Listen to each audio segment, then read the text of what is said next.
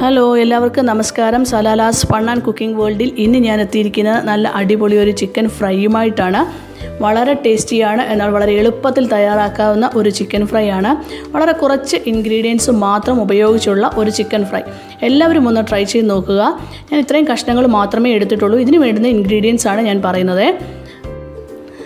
1.5 teaspoon കുരുമുളക് പൊടിയാണ് ഞാൻ എടുത്തിരിക്കുന്നത്. ചില്ലി പൗഡർ ഒന്നും ഇതിനകത്ത് ഉപയോഗിക്കാത്തതുകൊണ്ട് നമ്മുടെ എരിവിനനുസരിച്ച് നമുക്ക് കുരുമുളക് പൊടി എടുക്കാവുന്നതാണ്. അതിലേക്ക് ഒരു പകുതി നാരങ്ങയുടെ ജ്യൂസ് ഞാൻ ചേർത്തിട്ടുണ്ട്. ഇനി അടുത്ത ഞാൻ ഒഴിക്കുന്ന ഒലിവെണ്ണയാണ്.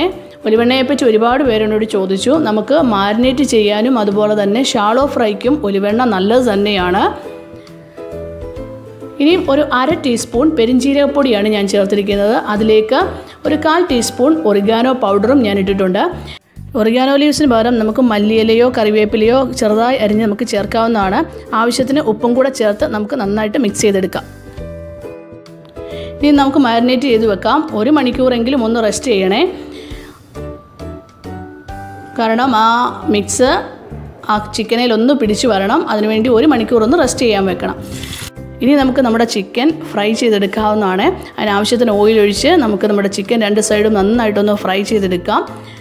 അങ്ങനെ വളരെ ടേസ്റ്റി ആയിട്ടുള്ള നമ്മുടെ ചിക്കൻ ഫ്രൈ റെഡി ആയിട്ടുണ്ട്. ഇനി ചെറിയൊരു ജോലിയും കൂടെ ഉണ്ട്.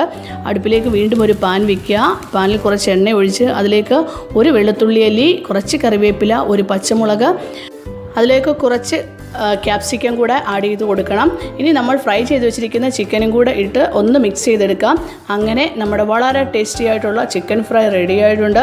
എല്ലാവരും ഒന്ന് ട്രൈ ചെയ്ത് നോക്കണം. എല്ലാവർക്കും ഇഷ്ടമാകും.